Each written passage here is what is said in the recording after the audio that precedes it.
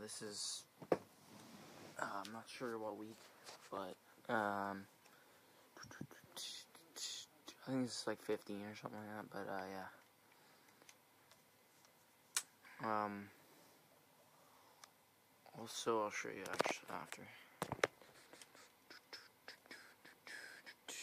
Alright, Martinez. 850. Alright. Send him to trade pile.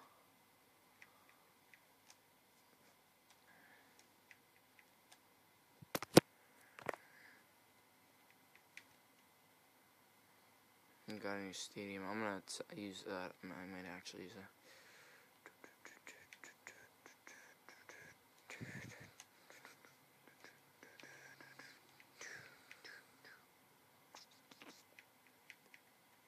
Gonna quick sell those. If you see, I've been 10-2 for like a long time because I haven't played in a while, like probably a month or so, just because I haven't really been playing or watching very much hockey just because Carolina's losing. I've been playing more video games than playing hockey. Oh, I got a Ginla, and I got another Martinez. He only goes for 800, really? I might actually keep him, yeah, I think I'm gonna keep him. Yeah, but, I think I already did the video of this, but, I'm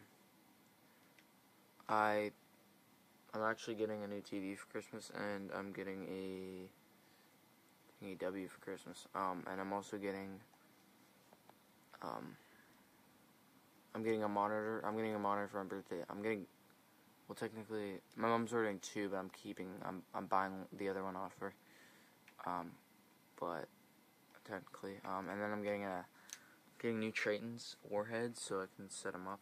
And the funny thing is, on the weekend actually, when I was at my friend's house, I'm like level 33 now on Advanced Warfare, and none of my friends actually have the Obsidian Steed, and I actually got it on the weekend. I was like level 20.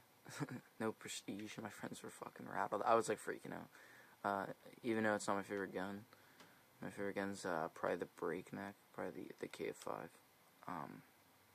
And I got the, and then next, I get like a supply drop like literally every game, and then I got next, like less than a day later, because, probably like 15 hours later, not of straight playing it, but, I got what's it called? I